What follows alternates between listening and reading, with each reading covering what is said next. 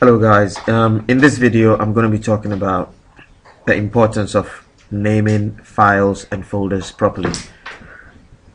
We're still working on AO1 Learning Activity 3, which is how to protect files and important documents from getting lost or destroyed.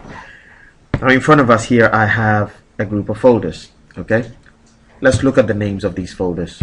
One of the folders is called New Folder, one is called Stuff, and the other is called Things.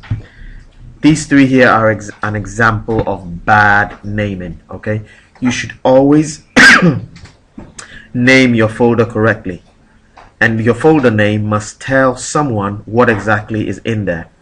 So leaving your folder name as New Folder or calling it Stuff or Things is not a good naming strategy, and this is what you need to remember.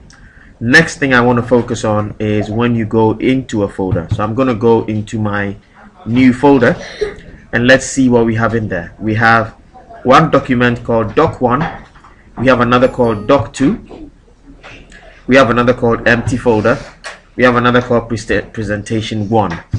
Once again, these are examples of really bad naming conventions. You have to ensure that your documents are named properly. A document name must always tell exactly what is in that document.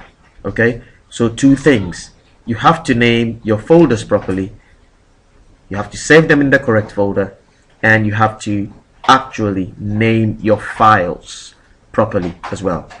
Now please go and write about it. Thank you.